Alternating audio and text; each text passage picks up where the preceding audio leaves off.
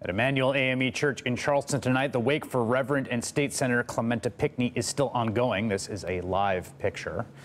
Pinckney was one of the 9 people murdered in the church by a white supremacist just over a week ago. Earlier today, the first funeral held for the 2 of those victims, Ethel Lance, age 70, who worked for 30 years as a custodian at Emmanuel AME, and Sharonda Coleman Singleton, 45, a high school speech therapist and track and field coach. Tomorrow, President Obama will deliver the eulogy at Reverend Pinckney's funeral, which will be open to the public at the College of Charleston. But even as the community mourns the victims of last week's massacre, the flag embraced by their confessed killer still flies above the grounds of the South Carolina State House, where a horse-drawn carriage bearing Reverend Pinckney's casket passed right in front of it yesterday, taking his body to lie in state at the Capitol. Elsewhere in the country, however, the movement to banish the battle flag from public life continues to advance. The National Park Service announced today it's pulling all Confederate flag merchandise from bookstores and gift shops nationwide, while Apple is now banning all games and apps featuring the flag from the iTunes App Store, though it's now restoring the ones that use it for historical or educational purposes. Over the last week, as the politics around the battle flag have shifted with lightning speed, the country finally seems to be having a debate, 150 years overdue, to be plain about it, about the painful, contentious legacy of the Confederacy. On one side of it, you've got the arguments made by South Carolina's Jeff O'Kane to NBC News correspondent Ron Allen. A quarter of the men in South Carolina died to protect this state and its families. That's what it's about. That flag is because the North invaded the South to say, no, no, no, you're not going nowhere. That flag never had anything to do about slavery. On the other side, you've got Georgetown law professor Paul Butler, who had this response to a caller on NPR who descended from Confederate veterans. I think we need to focus on gun control and not be sidetracked by this. But I'm not somebody who thinks the battle flag should stay there, but I certainly honor my ancestors. I have no respect for your ancestors. As far as your ancestors is concerned, I shouldn't be a law professor at Georgetown. I should be a slave. That's why they fought that war. I don't understand what it means to be proud of a legacy of terrorism and violence. Last week at this time, I was in Israel.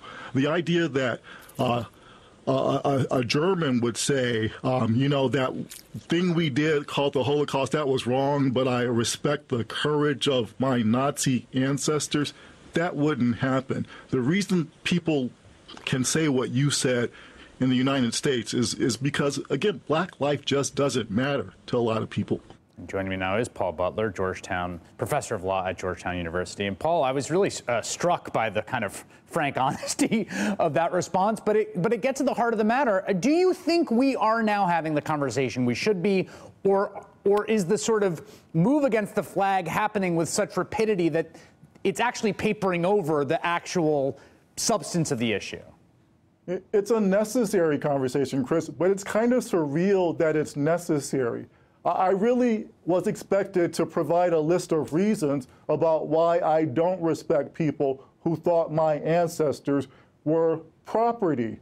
That's bizarre, just like it's bizarre that there has to be a special convening of the legislature in South Carolina to debate whether to take down a racist flag. The fact that we have to have that debate, again, is evidence that black lives just don't matter that much. You know, some people agree with me in the merits, but they said it was rude to say that I don't respect that woman's ancestors. So let me get this right. A white person says to a black person, I honor the people who wanted your ancestors to be slaves. That's fine. A black person says, I don't honor those people. That's rude. Again, that's white privilege all over again. And it goes to a larger issue that when black people talk to white people about white supremacy, we're supposed to be loving and forgiving. The problem is love and forgiveness are not productive in American politics. That's not how social change is achieved. You know, you could do it through organizing, you could do it through electoral politics, you could take it to the streets, but being nice in the face of white supremacy does not advance racial justice. It sounds like, have you been getting a lot of blowback from this particular moment? Because I saw it really did blow up, but I think because of the sort of frank honesty of it. Have you been targeted for it?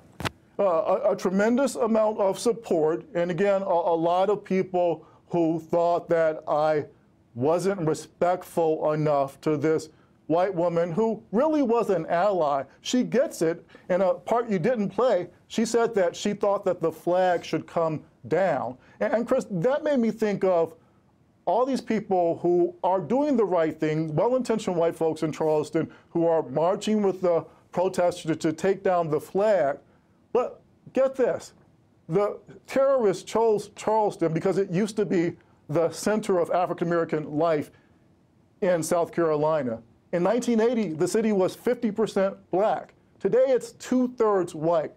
Black people got pushed out of the city. They got pushed out of opportunity. So I think a lot of the good white people who think that the flag should come down don't understand their relationship with white supremacy. They don't get how they benefit from gentrification, from denying opportunities to black people. There are so many taboos and niceties around all of this, and it has struck me the emphasis on civility. I think there's some real value in maybe being less concerned about civility. And Chris, where I really learned that was in Israel, because we all know they've got lots of problems. I went to dinner with a Palestinian law professor and an Orthodox Jewish law professor, and they went at it. You know, their discord was out in the open. They didn't try to make nice like we do in the United States. And again, I think in order to have that conversation, it's going to be raw.